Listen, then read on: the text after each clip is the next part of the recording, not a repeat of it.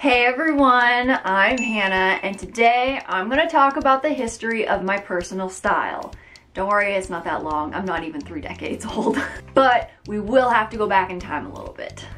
Doodly-doo, doodly-doo, doodly-doo, doodly-doo. I was the kind of kid that had an innate love for dressing up. Like, I had to change my outfit no less than 3 times a day, which was a nightmare for my mom who had to do the laundry. I would say some things haven't really changed. I loved wearing floral and polka dots and both of them together at the same time. But then there are other things like stirrup pants, which I will never wear again in my entire life, if I can help it. Then as a teen, I did the usual teen thing, you know, oversized t-shirts, baggy jeans. I was plus size, and I know that a lot of bigger girls, they wear oversized clothes to cover up because they're not comfortable. But honestly, I love being fat. And I just wore oversized clothes as a fashion choice. Maybe not a good one.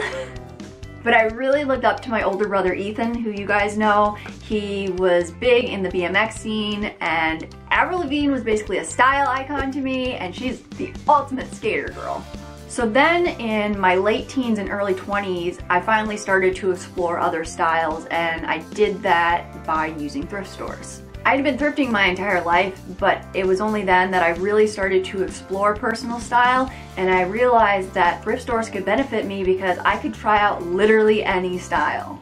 So that's what I did. I was really drawn to vintage, and because I was plus size, it was a lot easier to source because a lot of secondhand clothes were coming from older generations. So the clothes were just more old-fashioned and more modest, which actually worked in my favor because I'm a very modest dresser. I mean, even nowadays, I am completely buttoned up. So yeah, now here in my mid to late 20s, I am 29, I'm really focused on clothes that make me happy and that make me feel good.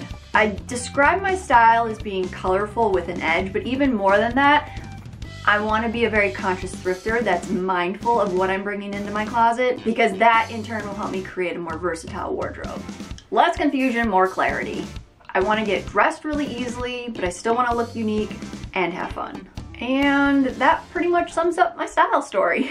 I'm going to be sharing more throwback pictures and random facts on my blog, theoutfitrepeater.com. So be sure to head over there and check that out. The link is in the description box. Thank you so much for joining me today. If you like the content that I'm creating online, then be sure to support it by liking and following and subscribing and commenting and sharing it with your friends and all that good stuff. Hopefully I will see you around on the internet, and in the meantime, be excellent to each other.